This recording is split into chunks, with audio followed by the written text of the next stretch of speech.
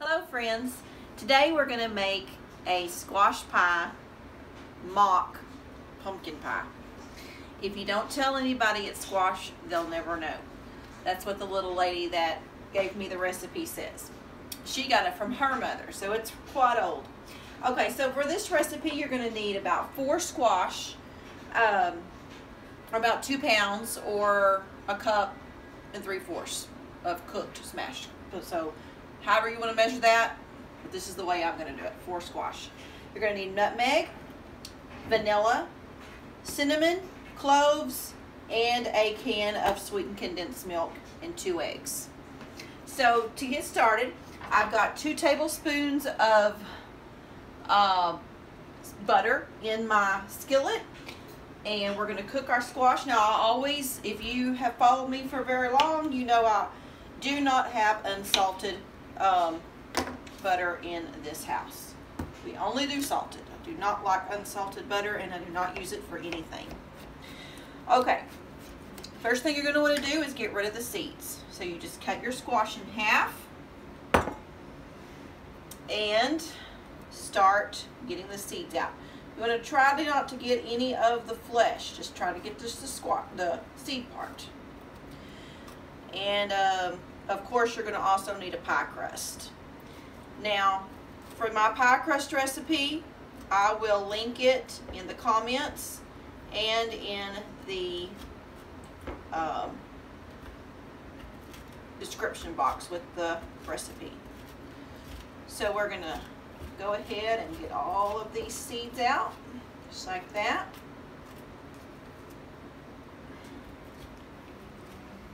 In the summertime, you always have tons of squash if you have a garden.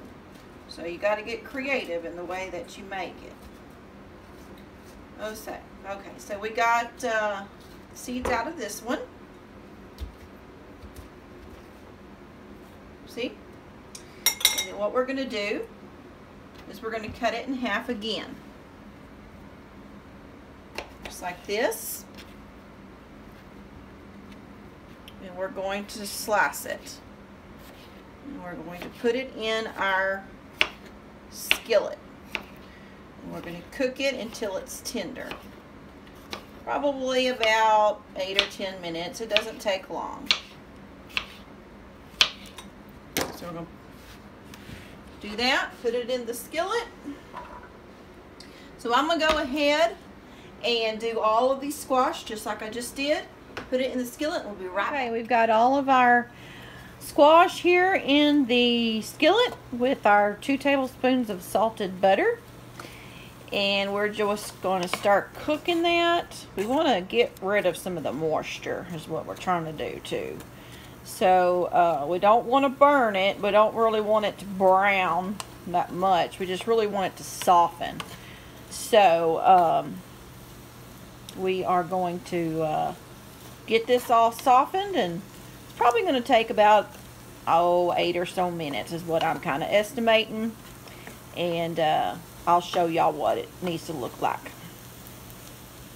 Okay, this is kind of what we want it to look like. It's starting to brown, so I'm going to turn it off, and then we're going to let this cool down, and then we're going to get some paper towels and we're going to get this moisture off, but we don't want it to cook or brown any more than that. This is soft, and some of it's starting to kind of get translucent, so that's good enough. So we're going to turn this off and we're going to let it cool down. So it's cooled down pretty good, and we're just going to take some paper towels, and I'm just going to kind of just smash it down like that, just to get excess moisture out. Cooking it without a lid kind of makes the moisture evaporate, so it's not really that bad. Just a little bit of water is coming out. Squash is so watery. Okay, that wasn't bad at all. And then we're going to put this squash in our blender. We want it to be cooled off. We don't want it to be piping hot when we did that, because we're going to put 2 eggs in there, and we don't want those eggs to get warm. So, get all that in there. And then, it's still smoking. Look at that. So I'm going to put my milk on first. Our can of sweetened condensed milk.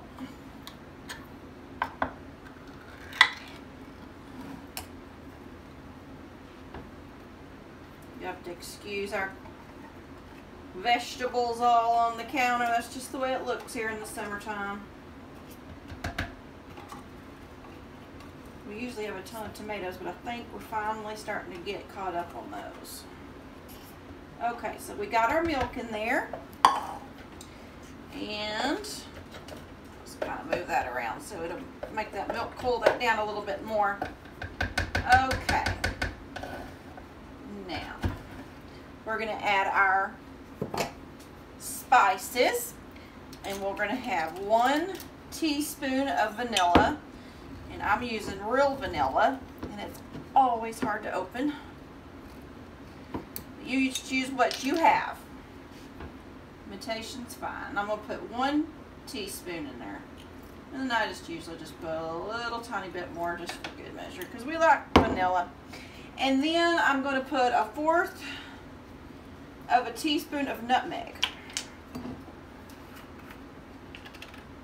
Be careful when you measure your nutmeg because you can overdo it. Just 1/4. Okay. And then 1/4 of salt. Will you hand me the salt, Caleb?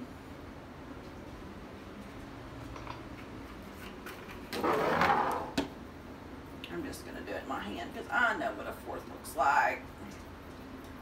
And that's good. And we use salted butter, so that'd be good. Okay, and then we're going to do some cloves. You got to be careful with your cloves too. And we're just going to do 1/8, and I do not have 1/8, so I'm going to do half of that 1/4.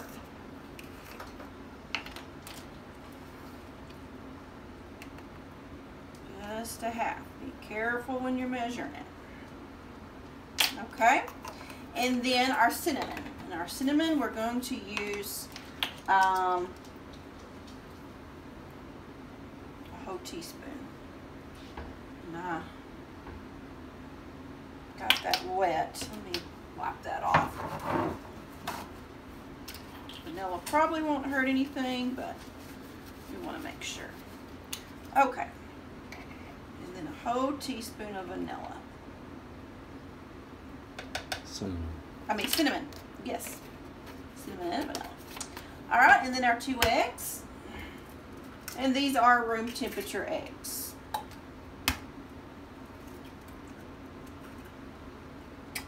Okay, now we're just going to blend this up really good.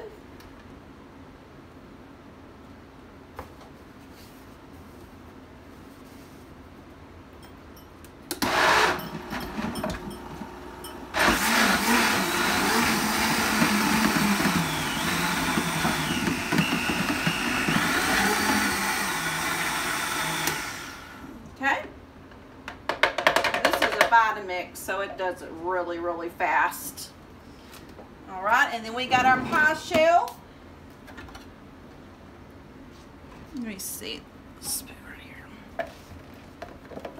Now this is really runny, but it's going to cook, and those eggs are going to help it to harden, just like if you was making a homemade pumpkin pie. It smells really good. And you can make these up and put them in your freezer for Thanksgiving, and then you don't have to, that's one less thing you can have to do. You have all of this squash in your garden for the summer. Do something with it. Okay, now we're going to put this in a 350 oven for about close to an hour. We'll probably start checking it in around 50 minutes just to make sure. You may halfway through, if your oven is not, if it has hot spots, you might want to turn your pie. But we're going to go ahead and put it. I'm going to use a toaster oven just because here in Texas in the summer it is so hot. So I'm going to go ahead and put that in there, and we're going to cook it at 350 for about 50 minutes. Looking like it's done. So we're going to go ahead and get it out and let it start cooling. It's the perfect, see how it don't jiggle much? That's how you know it's done. It smells wonderful. I can't wait to try it. So we're going to let this cool for probably about an hour or so, or we may just save it for dinner tonight. But we'll try it in a little bit. Okay, we're going to give it a little test.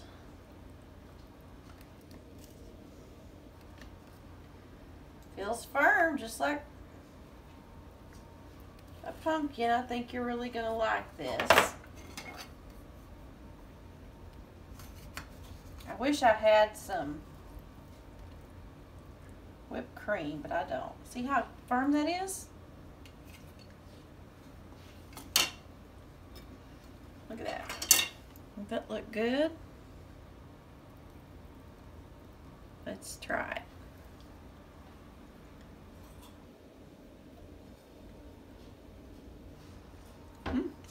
It's delicious. Just like the lady said. You wouldn't know it wasn't a pumpkin pie unless you tell them. Keep that your little secret. Absolutely delicious. Thank you for watching. See you in the next video.